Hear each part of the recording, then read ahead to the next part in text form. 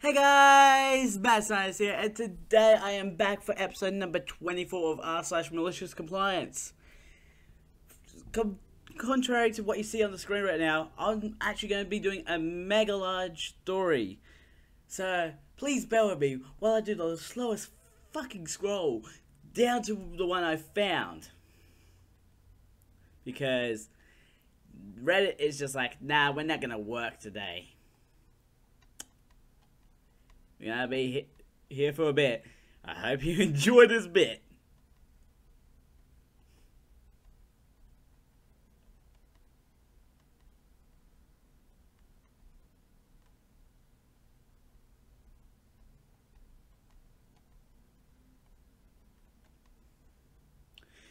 Hey, we finally made it to this story.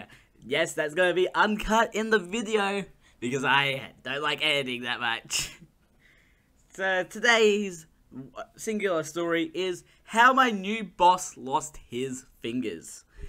Sounds interesting, sounds gory, let's go. Back in the early 2000s, I was a management trainee for a manufacturing company in the UK, and I was responsible for quality control and production management. I was 22 years old, keen as punch, and ready to change the world. About 11 months into the role, I got a new boss. Let's call him Fred. Fred was also the company owner's son, and was basically a 45-year-old fuck-up who had only been a drug dealer slash DJ, and now stood to inherit the entire company. His management style was, let's say, interesting. He would deviate from screaming at you for the most benign thing ever to, I can't deal with the pressure, so I'm going home for the day, in a matter of hours. He also thought he was a manufacturing genius. Just because his ideas were batshit crazy, but he would scream at anyone who questioned him. There was a 52-year-old machine operative, let's call him a Roy, who worked on the same machine for over 30 years. Roy could tell when his machine was 2 weeks away from a breakdown, just because it sounded different. He was truly at one with his machine. Fred decided that we would modify Roy's machine so that it could extend the range of products we could manufacture. In order to do this, he decided that we would add an additional spiel to the machine. The problem was that each product would finish at a different time, and you would need to remove a product from the machine while the other one was still spinning. Oh, okay, here's how we're gonna lose fingers, huh? Roy protested and said he'd never use it, but Fred went ahead and modified it over the weekend with a subcontractor. On Monday, Roy said, "You must be joking, I'm not using that." Fred said, "You will use it, or you'll be looking for a new job tomorrow." Roy said, "It's not safe and I won't use it. If you try to make me, I will report you to the HSE. And then Fred said, "If you report me, I'll make sure you don't find work ever again." So Roy smiled and said, "Okay, fine, I'll load the next job, but you can run it first." Roy loaded on his next job and took 2 steps back. He also looked at me and said, "Stand back." Fred started the machine and it all went well for about 30 seconds. The first job had reached the diameter required and Fred pressed stop. However, he had now had to lean over the other job that was still running at 2000 RPM. I didn't see it happen, but I heard an awful spindle with his face and greasy long black hair. What? Oh, I heard an awful scream and then saw blood spurting everywhere. Fred fainted onto the machine, narrowly missing the spindle with his face and greasy long black hair. We pressed the emergency stop and picked him up, and that's when I spotted his fingers in the machine. I picked up 2 middle fingers and gave it to a colleague who put it into a freezer bag, which was a waste of time because they couldn't reattach them. They were too mangled. Fred never came back to work. Apparently, he told his father he wasn't cut out for running the company, and I also left about 6 months later. I saw recently that it was bought out in a management buyout, and good old Roy was the operations director. Good for him. I totally fucked up on that sentence towards the end. I don't know what happened to my brain.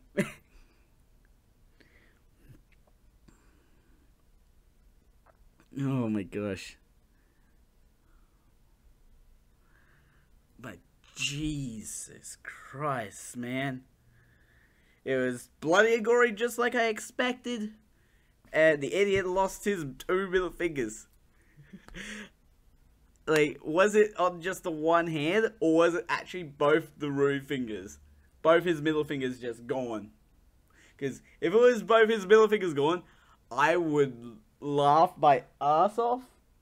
But if it was just 2 fingers on one hand, it's not as funny. Because, you know, Fred is the type of person to just be like, fuck you all. I'm not doing this anymore. It's like, oh, no. Fuck you all. I'm going home for the day.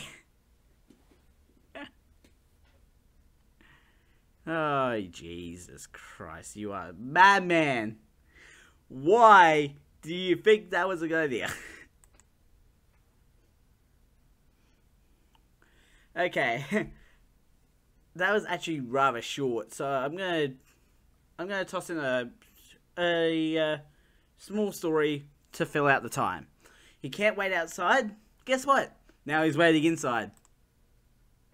One day at work for my lunch break, I decided to run around the corner to McDonald's. The drive-thru was packed, so I decided to just go inside. There was a homeless fella out front who wasn't asking for money, but some food. I could tell he was legitimately in a bad way, so I told him, yeah, no problem, man, sit tight, I'll bring you a couple of McDoubles. I ordered 2 for me and 2 for him. As I waited for our order to be called, I noticed an employee had gone outside to pester him and tell him he can't be there and has to leave, etc. I go out and explain he's waiting for me. I was going to bring him some food. The worker adamantly stated that he cannot stand out front because it's bothering other customers. While I wasn't about to let them run him off because he's hungry and actually about to get some food.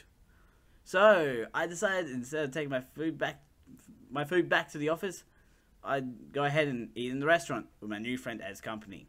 Like 2 minutes later, our order is called, and while we ate, we had a nice chat. He told me about why he's homeless and why he can't trust the shelters here, etc. After we finished eating, we both left the restaurant and parted ways. Never saw him again, but he seemed like an alright guy. TLDR, brought a homeless guy lunch. The staff didn't want him waiting outside for it, so I brought him inside as my lunch guest. Just, nah. It's just like, I'm getting this guy food out of the kindness of my heart. He's not allowed to wait outside because even though he's homeless. Okay, I'll bring him in and we'll sit down and have lunch in your restaurant. If you're gonna you can't really complain if he's a customer. And with that, I'm going to end this episode here. This episode was an absolute huge. Anyways, links will be in the description to my main channel and this channel. Don't forget to subscribe and hit the notification bell. A ding, ding. Links are also on the screen to the last video and the playlist.